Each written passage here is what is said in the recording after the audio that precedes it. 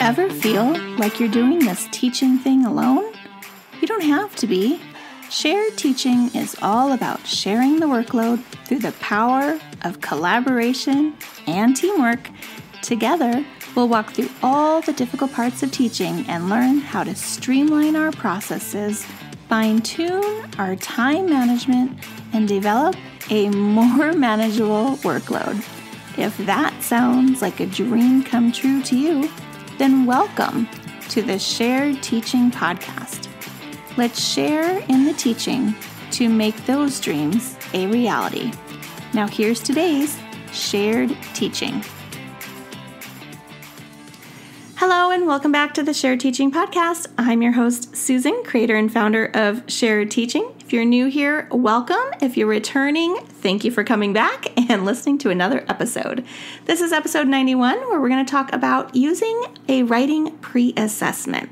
And before we get started, I do want to share a freebie that I have that goes along with this, and that is a kindergarten through third grade writing skills progression. So it goes through each grade level and what they need to learn in the different parts of the writing process for opinion writing, narrative writing, and expository writing. So you want to make sure you get that. It is sharedteaching.com/writing-skills-progression. Again, it is a free download, and I will have the link in the show notes. So when you're using our writing pre-assessment, it's going to be the most important first step in your writing plans. You want to do this before anything else, because just like other subjects like reading and math, you want to have the pre-assessment to inform your direction for your lessons. So why do we even want to use one? Besides, it informs your decisions for what lessons you're going to teach. But teaching writing is a hard subject for a lot of teachers, especially because we're often not given training in it. It's a neglected subject when we're going through our teaching programs. At least it was for me.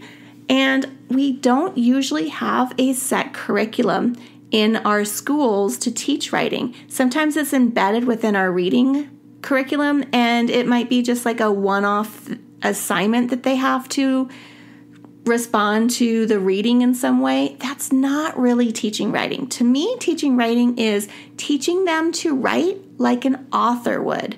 And I don't think embedding writing programs within other curriculum really helps to do that. For example, if you're writing about a science experiment you just did, great. Maybe they're learning how to write their sentences and format punctuation, but are they really learning the skill of writing? That's kind of my soapbox. So I'm going to move away from that and continue with today's episode. And a lot of times I hear from teachers, where do I even start? If you don't have that curriculum, you don't have that guidance, you don't have that skill set, this can be really, really tricky. So where I start is using a pre-assessment for writing, and this will help establish a baseline of our students' skills. The pre-assessment will help provide that starting point for your lessons so that you don't have to ask, where do I start? Because you'll know. Now, I like to use the pre-assessment before any new writing unit. Doing this helps me see exactly what skills my students have, or maybe don't have, that are specific to one genre. When we pre-assess, we can also confidently see whether our lessons are having an impact with our students. So again, we want to make sure we have some kind of publishing at the end of a unit, and then you're going to compare that to the pre-assessment. So you don't have to give the same pre-assessment as your final piece, because you're going to be looking for the same things, and it's okay that it's not the exact same prompt. I don't use the same prompt unless my school requires it, and that's a whole nother story. Okay, now what you're going to want to use for a writing pre-assessment is a prompt that is chosen specifically for the style of writing that you are going to be assessing. For example, beginning of the school year is coming up, and I always start my narrative writing unit first because it's the easiest for students to talk and write about themselves. So you want to start with personal narrative if you don't have a direction and you're not told what you have to start with. This is a good one to start with. Now, my narrative writing unit is split between personal narratives and fictional narratives. So I choose the personal narratives, and then depending on how my students are doing, I will either hold off on teaching the fictional narratives till later in the year, or I will just continue through the remainder of the unit and teach the fictional narratives after the personal narratives. But since personal narratives come first, I will give my students a prompt to tell me about an event in their life. So I'm only assessing the personal narrative part of my unit. I'm not assessing the fictional narrative part at the same time. They're very separate. So my favorite prompt for personal narratives is, tell me about the best day of your life.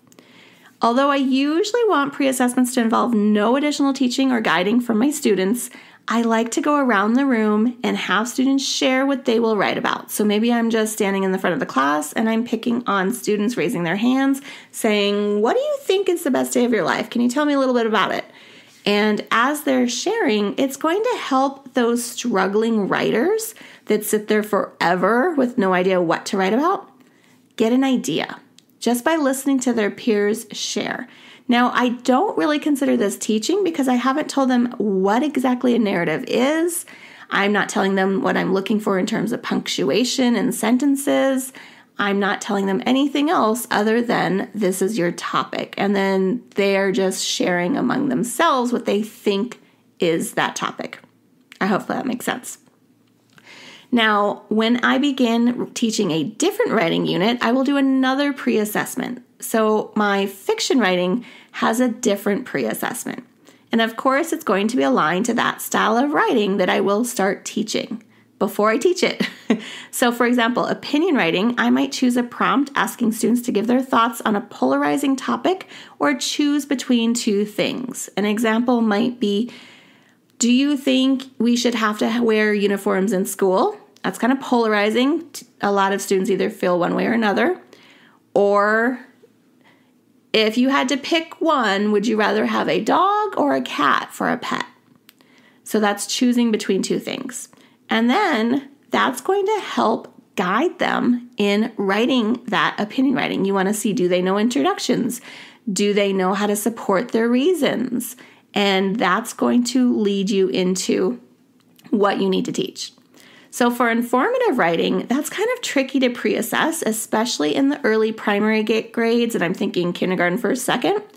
But choosing a prompt about a topic your students already know is going to be key. So for example, if you just finished studying about weather in science, your topic might ask students about different types of weather. Now, if you haven't taught any kind of science or social studies that's going to work for your informative writing pre-assessment, you might want to consider asking the grade teachers below you. So if you teach second, you're going to go to the first grade team and you're going to ask them, hey, what are some big units you guys studied last year?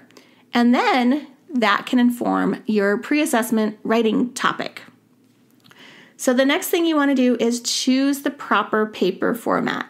So for younger students, choosing the proper paper can kind of guide them into remembering what they've been previously taught. So it's kind of a little trick. If students are given a paper with a box at the top for a picture and lines underneath to write, chances are they will write a story that matches their picture, and they will already know, oh, I draw a picture in this box because it's familiar. They've probably seen it many times.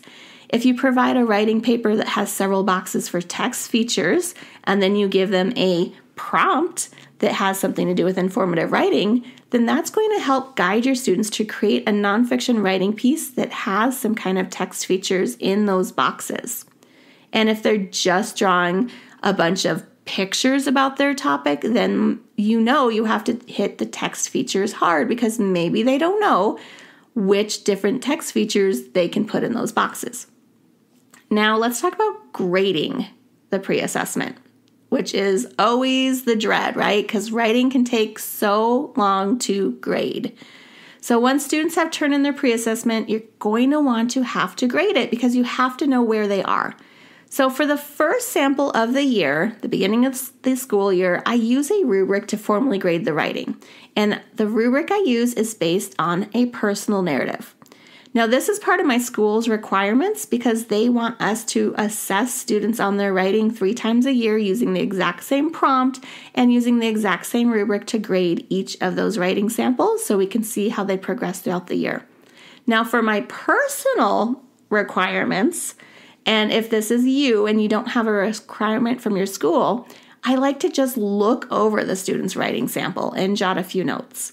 So I recommend using a spreadsheet or a checklist. So on the left maybe are their names, and on the right is a space to write what their strengths are or what they need to work on. So just a simple table that you can create in PowerPoint or whatever. I always use PowerPoint because that's very easy for me to say insert table. And then I do the 2 lines and then zoop, there it is. And then I just add my students' names to it. Or maybe if you have a roster you can print out that is just blank with only the names, I use those a lot for my grading, then that also will give you spaces to write strengths and weaknesses. So you could do a plus for strengths and minus for weaknesses, and then you can just jot down like beginning sentence or capitals, periods. Maybe they don't have an intro, so maybe that goes under the minus sign. They're missing the intro. And then that's going to allow you to look at that roster and that spreadsheet and see the whole class at a glance, what they need or what they already have. And then if the majority of that class has it, then you're going to just be teaching it in small groups or one-to-one conferences. But if most of the class is missing punctuation in their sentences, you know that that is a lesson that you're going to want to front load at the beginning of the school year, right up front, right off the bat, and teach them those skills that they need to be successful in writing their sentences. So again, when you're using a pre-assessment, you're going to want to choose the correct paper, and then you're going to want to choose a prompt that aligns with what style of writing you are going to teach. And then you're going to want to grade it either informally or formally using a rubric or not. And the writing skills progression that I mentioned at the beginning of this episode is a really great helper in determining what skills you should be looking at when you're looking at that piece of paper after they've turned in their pre-assessment. So again, you can find that at sharedteaching.com/writing-skills-progression.